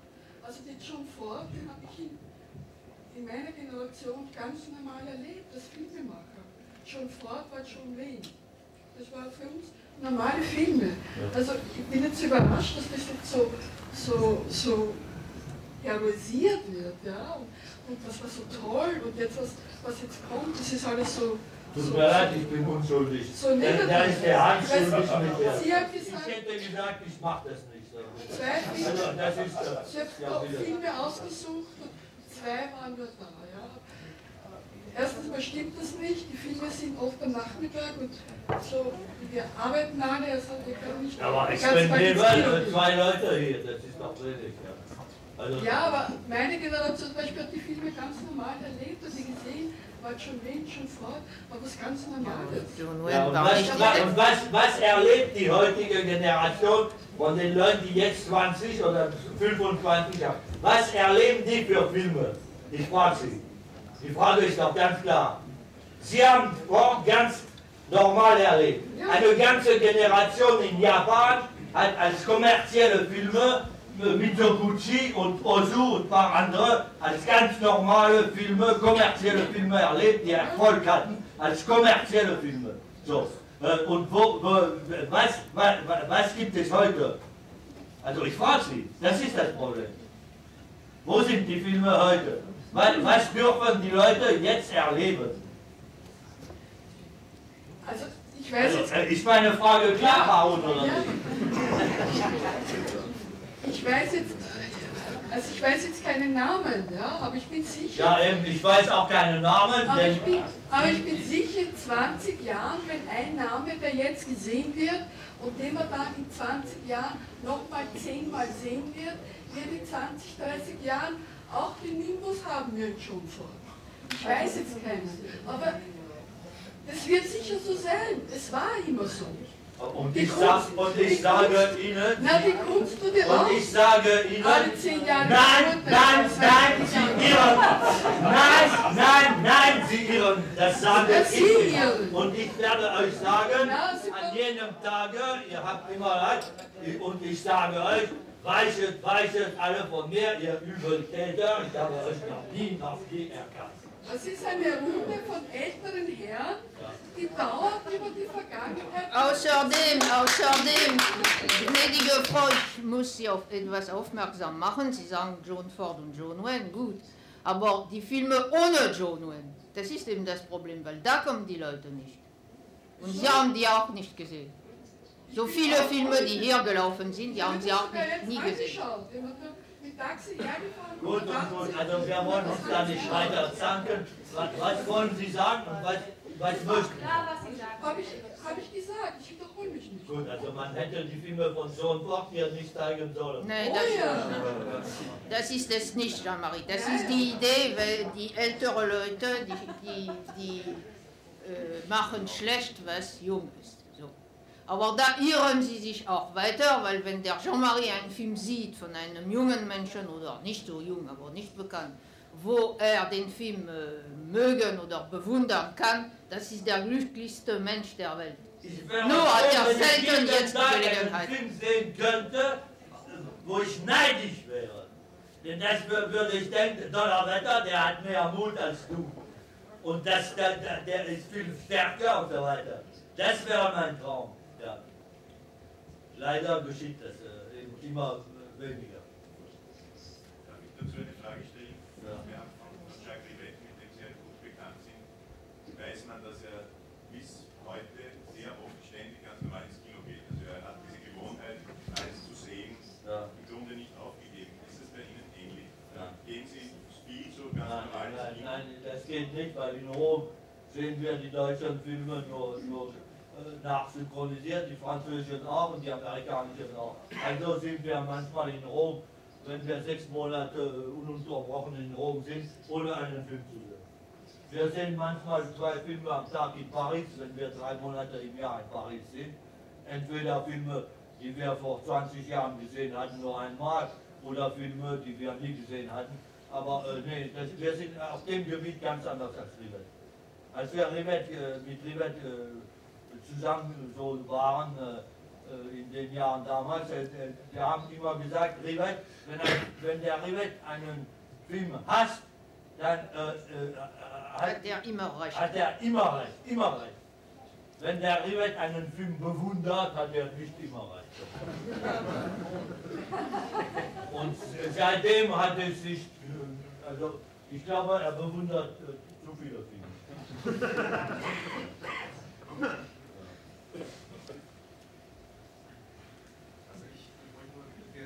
Durchaus viele Leute bei der Vorretrospektive und haben die großen bewusst die Filme auch gesehen. Also mir ist es auch so gegangen, ich habe Ford nicht gekannt.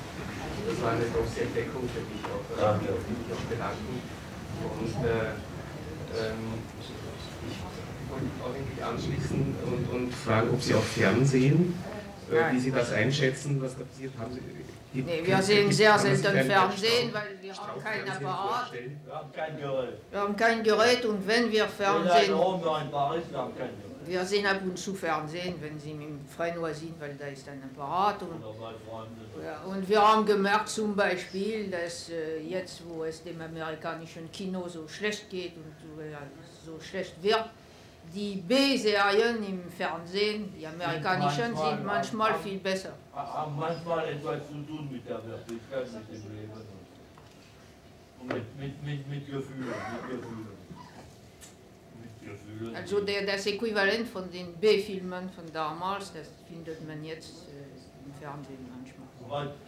Tut uns leid, wir haben kein Fernsehen, wir waren immer zu faul, ein Gerät zu kaufen. Und zum Beispiel, wir waren in der Toskana da fast einen Monat lang im April, um was vorzubereiten, und wir hatten da ein Fernsehapparat und wir haben das Ding nicht einmal aufgemacht, weil was man da im italienischen Fernsehen bekommt, das ist schon wir waren eine Schande. In schlechtem Zustand und das Land, in dem wir waren, war in noch schlechterem Zustand als wir.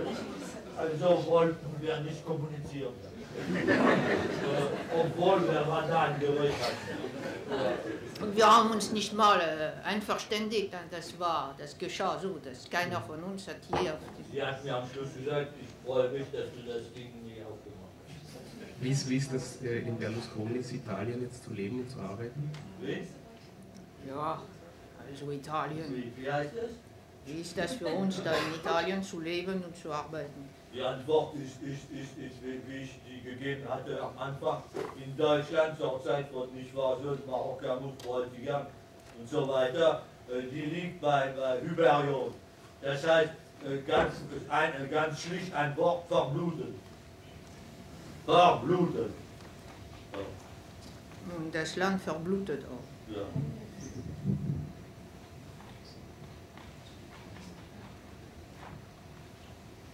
Gibt es Fragen? Darf ich eine Frage an Herrn Gorin stellen? Es fiel vorher die Bemerkung, dass Ford, ich glaube der Gallagher hat es gesagt, also niemals oder oft als reaktionär abgetan wird, gerade von der Linken, gerade in den 70er Jahren. Herr Gorin hat vorher erzählt, dass er bei Nicht versöhnt die Straubs entdeckt hat und dass das für ihn ein auslösender Moment war, Filme zu machen. Wenige Jahre später hat er mit Total eine Gruppe gegründet oder eine Filme gemacht und den Namen Club Zärtlichkeit. Für mich persönlich ist Vertov eine genauso prägende oder starke Figur wie Ford. Gleichzeitig kann ich mir vorstellen, dass in diesen Jahren der Gruppe Vertov das Kino, das Ford gemacht hat, und damals war ja sogar noch die letzten Arbeiten, die im Zusammenhang mit dem Vietnamkrieg waren. Er hat, glaube ich, bei John Wayne, bei den Green Berets ausgeholfen. Also er war sicher am Höhepunkt seiner Gehasstheit. Ja, da hat er dem Wayne gesagt, du solltest weiter Schauspieler werden und nicht Filme machen. Ja. Dass er den fertigen Film so. Also. Mich würde interessieren, wie Sie damals, oder ob es möglich war, ob es einen Moment, ich meine jetzt einen Moment von Freiheit inmitten eines gewissen Drucks, auch auf der Linken wahrscheinlich. Gab es Momente der Freiheit und der Möglichkeit, innerhalb der Gruppe Vertov und in diesem Klima in Frankreich zwischen 68 und 72 John Ford zu verteidigen? War das ein Gedanke, der Ihnen damals kam? War die Zusammenspannung von Straub, Huillet und Ford, die wir hier betreiben, also für Sie damals eine Denkmöglichkeit oder etwas völlig Konträres? Moi j'ai une petite réponse entre parenthèses. Bei Cohn-Bendit schon gar nicht. Also ich habe nichts gegen Cohn-Bendit. Doch, was er geworden ist schon. Er sagte immer Rududu, das ist für mich. Und damals dem Cohn-Bendit schwebte nur eins vor, das war Sergio Leone und wie heißt der andere Italiener da? Aber natürlich mit linker Ideologie. Sergio Leone und Corbucci. So. Also, und was der Godard damals versuchte im Filmstudio in Rom, das war genau das Gegenteil. Und die saßen da mit Cohn-Bendit alle zusammen und der hat denen eines Morgens, was war das, Lotte in Italien gezeigt und da hat der Cohn-Bendit gesagt, das ist für mich Rududu.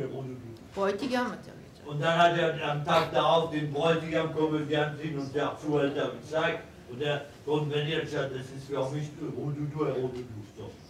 Es gab solche Leute, bei den, was sie die Linken nennen, aber es gab auch andere. Vor allem, excuse-moi.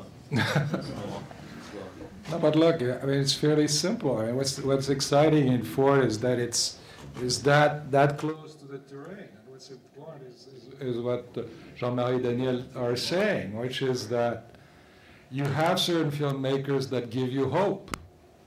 And you look at them, and it gives you hope. And if you're a filmmaker, it gives you hope to make a film, that it's possible, that it's still possible. And that's the real thing. I agree, but my question was biographical. In 1970, did you have the same feeling? Sure. Well, I mean, you don't, because you have a feeling, you're not supposed always to explain it or to express it. You have secret feelings. You keep them in your closet. You have the right to be stupid. And you have the right to be brilliant. I mean, you know, some filmmakers give us the sense that risks could be taken.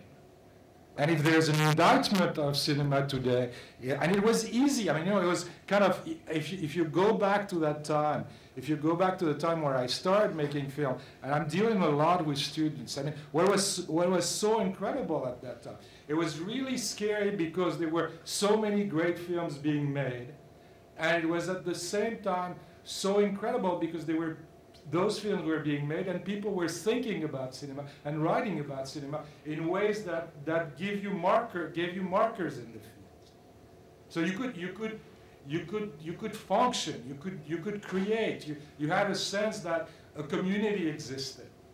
And I think for, you know, what I want to encourage people who starting, I say, look, it's so bad around that you can go, you can't be as bad as everything there is. But at the same time, it's a very hard situation. And I think, you know, one of the things that Jean-Marie and Danièle did is constantly to exist as a link between the past and the future. That's what great filmmakers do. I mean, you know, you don't want to imitate them. They just simply tell you, okay, you can fly, you can do, you can try.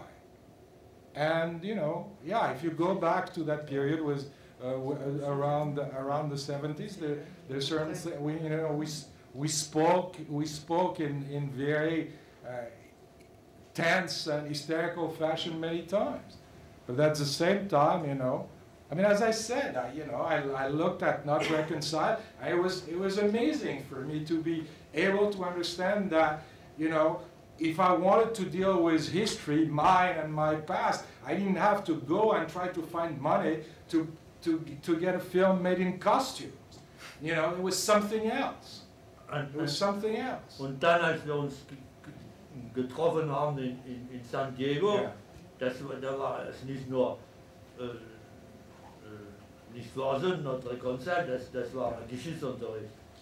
Das hat sich doch wirklich interessiert. Bon, also, oui, mais c'était pas ça sa question. Oui, mais je pense, ich denke, was gesagt hat, abgesehen von dem, was über unsere Arbeit und unsere Filme gesagt hat, was mich natürlich freut, abgesehen davon, so generell, wenn auch von uns nicht gesprochen hätte, sondern von einem anderen, ich bin vollkommen mit jedem Wort dessen, was gesagt hat, einverstanden. So.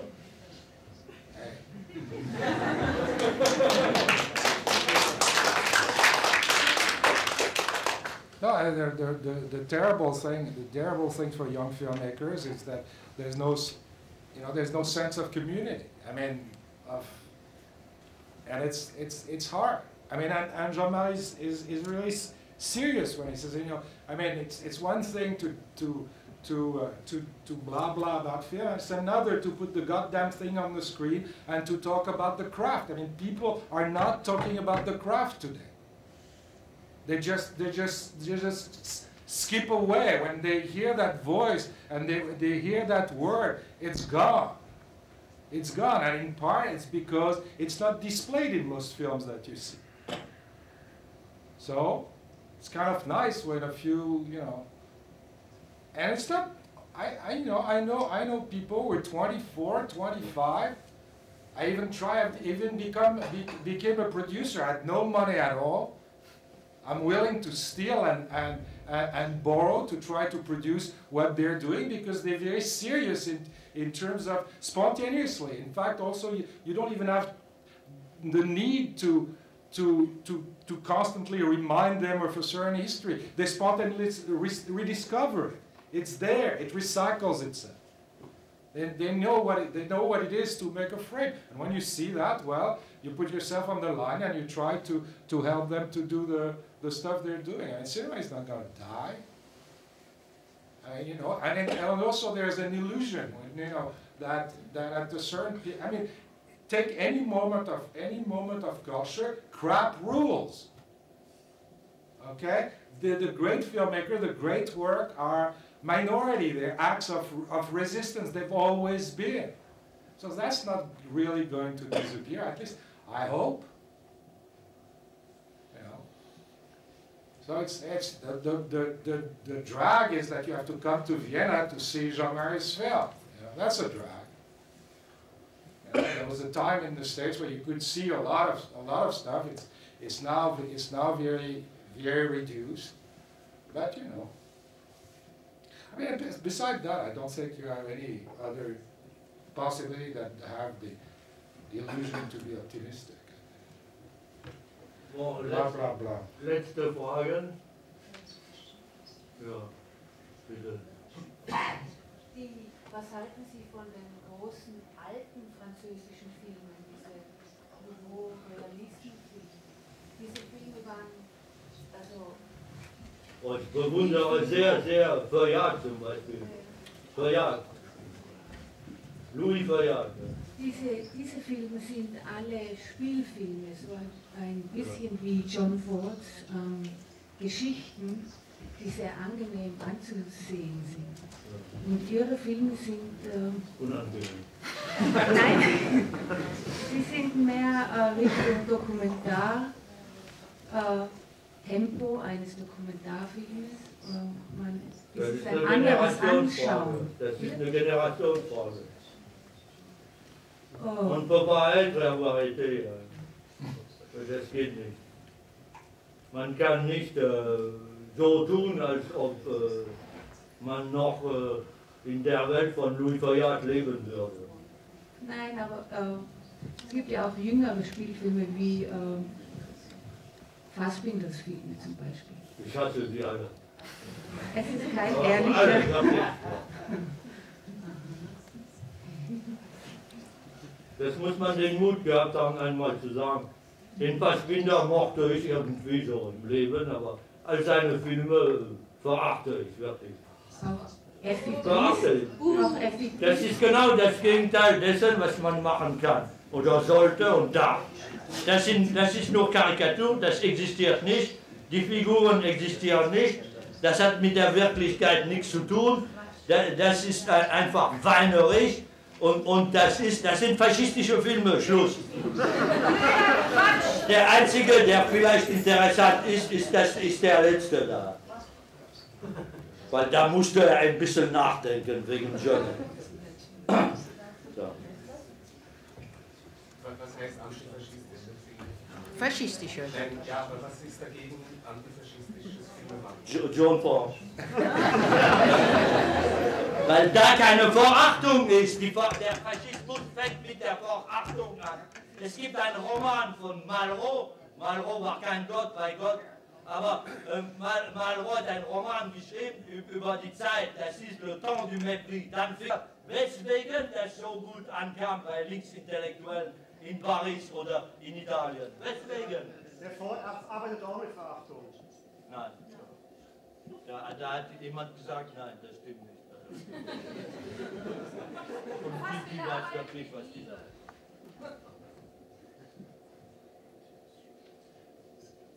Ja gut, also das ist ein Dreck, dass man sich dann unterhält. So, dann hören wir jetzt auf. Ich wollte nur sagen, goodbye. Ne? Goodbye. Aber dann erinnere ich an eine Geschichte von John Fords. Er war im Bett, ein paar Tage bevor er starb. Da kam der Howard Hawks, hat ihn besucht und dann haben sie sich unterhalten und geplaudert zusammen.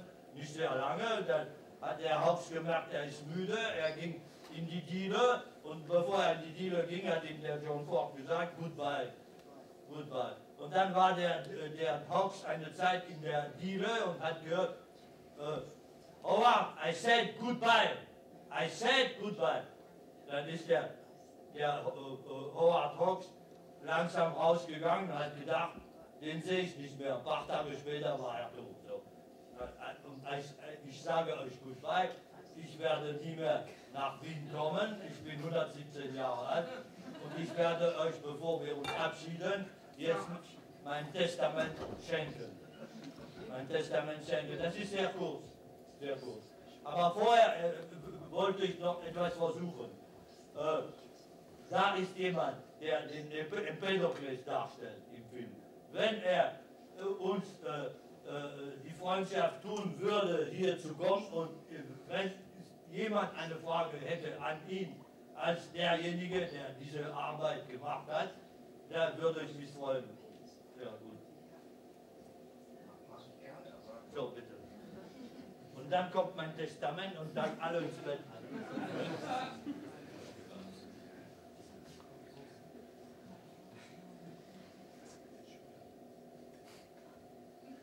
Vielleicht kommt keine Frage, weil es ist sehr schwierig.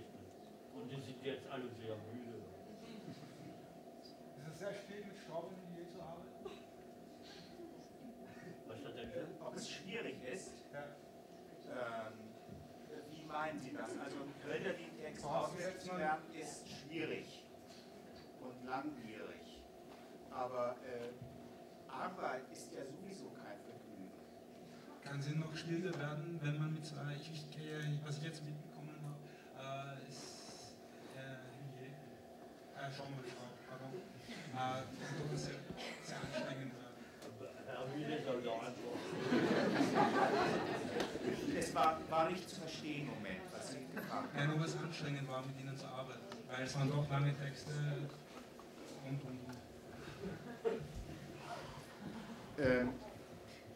Anstrengend, Arbeit ist Anstrengung. Also ich kann das nur so allgemein sagen. Meinen Sie jetzt, ob wir uns oft gestritten haben? Wenn Sie das fragen, dann kann ich nur sagen, ich war damals froh, dass ich an diesem Projekt mitarbeiten durfte. Ich habe mich vollkommen unterworfen den entsprechenden Maximen und den Arbeitsbedingungen. Alles klar.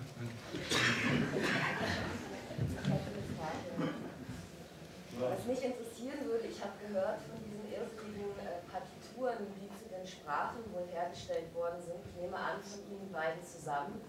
Und mich würde interessieren, wie mit der Hölderlin Sprache mitsamt diesen Betonungspartituren die Arbeit an der Sprache war. Kann man das berichten? Aber das ist doch nicht von uns gemacht, das ist von uns mit den Darstellern, mit jedem von denen. Und das hängt von jedem ab. Wie? Das hängt von der Luft, wie einer atmet und wo und so weiter. Es wurde immer gemeinsam gemacht. Ich dachte immer, die wurden vorgelegt und die Darsteller mussten entlang dieser Partitur. Nein. Da saß man zu dritt am Tisch, ein paar Wochen bevor man überhaupt eine Partitur aufgebaut hat. Und wir haben am Anfang nichts gesagt, wir haben noch einmal lesen, da haben wir gesagt, da ist das und das passiert, das könnte man vielleicht behalten, das und das ist vielleicht nicht sehr glücklich und so weiter. So war es. Stimmt oder nicht? Genauso war es. Ich meine, man muss ja auch sehen, so ein Text ist halt wie ein Musikstück. Das heißt, man versucht, wie ein Instrumentalist mit diesem Text umzugehen. Da gibt es Pausen, da gibt es einen Rhythmus, da gibt es einen Takt drin. Und die Metrik. Und die Metrik, die sozusagen das strukturiert. Und deswegen ist es ja auch so befremdlich, weil Sprache als Musik ist eben ja, nicht das, was man im Fernsehen auch so erleben kann. Und die Gesetze des Geistes sind metrisch, sagte der Hölderlin. Deswegen verschwindet der Geist langsam auf der Welt, weil es gibt keine Metrik mehr. So. Darf ich was dazu fragen? Es gibt nur noch Privatisieren, Globalisieren, Scheißen und so weiter. Mich hat die Sprache, wie das aufbereitet war, sehr beeindruckt. Ich habe es gesehen vor vielen, vielen Jahren und nie vergessen. Was mir nicht so gut gefallen hat und was mich sehr interessieren würde, ob das vielleicht Absicht war, waren die Kostüme. Wie sind Sie zu den Kostümen gekommen, beziehungsweise wie sind Sie dazu gestanden auch? Vielleicht haben Sie das... Ja, der ist da unschuldig. Keine Schuld. Der ist unschuldig. Also man hat uns damals auch gesagt, den Film, warum haben Sie nicht alle mit Kostümen wie heute gespielt? Ja, warum nicht? Wir wollten eben was anderes machen. Ja, eine Perücke ist eben ein Abstand.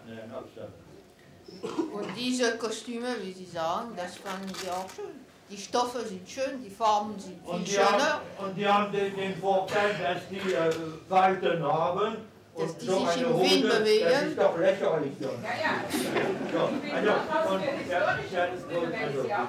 Aber das waren ja keine historischen Kostüme. Die wurden ja nicht hergestellt für den Film, sondern die waren vorhanden. Die konnte man also aus einem Fundus auswählen. Und daran wurde auch nichts verändert. Es wurde also nicht jetzt gesagt, du musst hier nochmal eine Schleife haben und da und so weiter. Ja, also das war interessant zu sehen, dass man auch diese Kostüme gleichsam als Material benutzt und nicht sozusagen jetzt um eine historisierende oder eine psychologisierende Wirkung damit zu erzielen.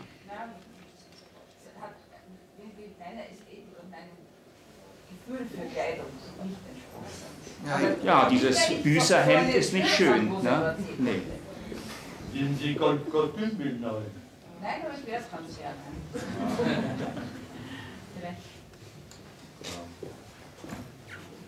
Ja.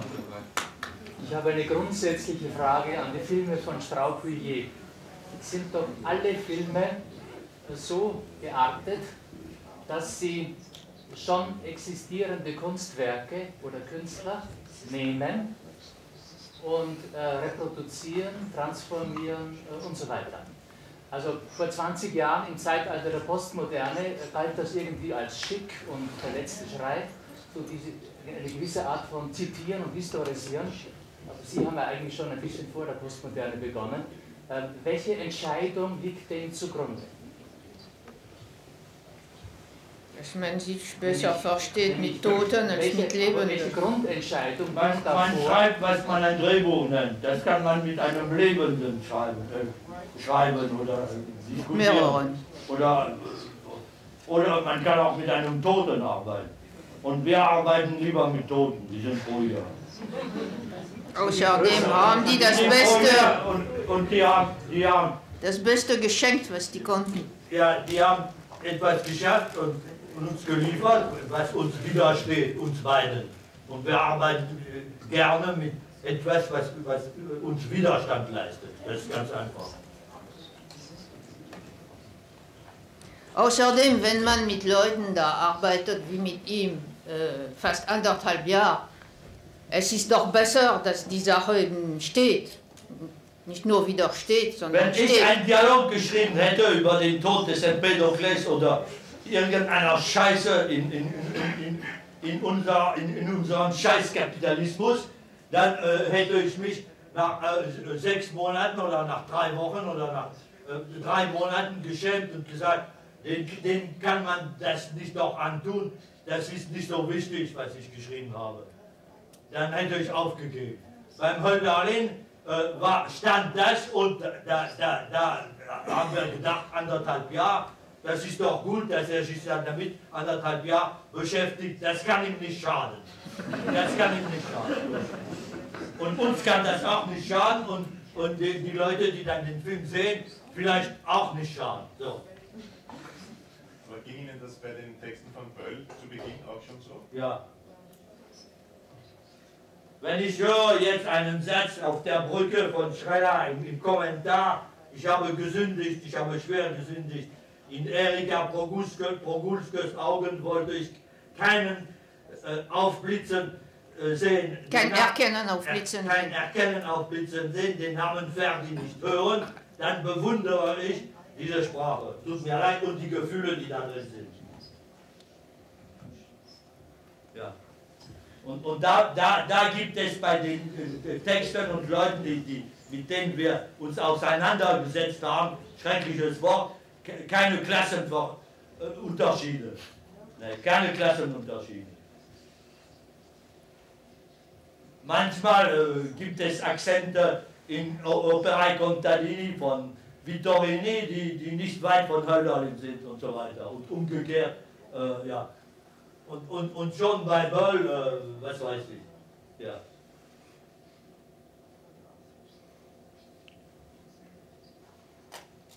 So, jetzt gebe ich Ihnen mein Testament.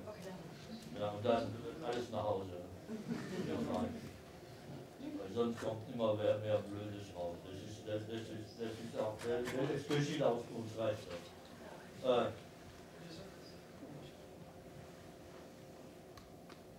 Und schon, oh Luft.